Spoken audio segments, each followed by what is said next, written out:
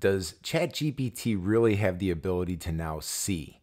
Well, there's been a lot of recent developments with ChatGPT4 over the past couple days, but make sure you stick around to the end of the video so I can give you a real-world example. First things first, OpenAI, the lab that created DALL-E, and ChatGPT. GPT-4 is a breakthrough in problem-solving capabilities. For example, you can ask it how you would clean the inside of a tank filled with piranhas, and it'll give you something useful. It can also read, analyze, or generate up to 25,000 words of text. It can write code in all major programming languages. And it understands images as input and can reason with them in sophisticated ways. Most importantly, after we created GPT-4, we spent months making it safer and more aligned with how you want to use it. The methods we've developed to continuously improve GPT-4 will help us as we work towards AI systems that will empower us all. and I want to show you another video. If you didn't catch the live stream by OpenAI yesterday, I went in and I grabbed what I thought was the most impressive portion of that live stream. Take a look. So I have here a nice hand-drawn mock-up of a joke website. Definitely worthy of being put up on my refrigerator.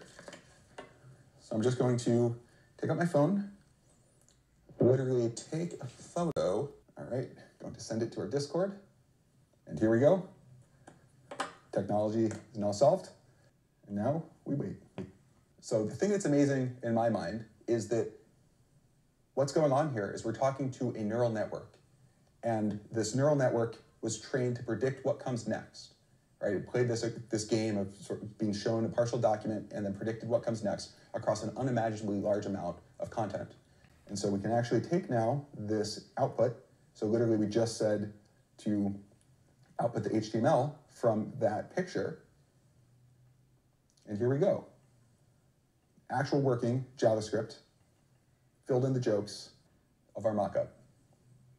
And so there you go, going from hand-drawn, beautiful art, if I do say so myself, to working website.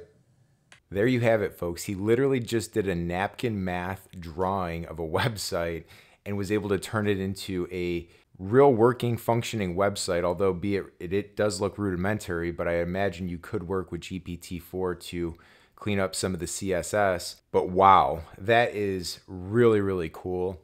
I cannot wait to get access to the API. If you already have access, please drop in the comments how you're using that tool and what you're going to be building around it. Until next time, I hope you have a successful and positive day, and thanks for watching.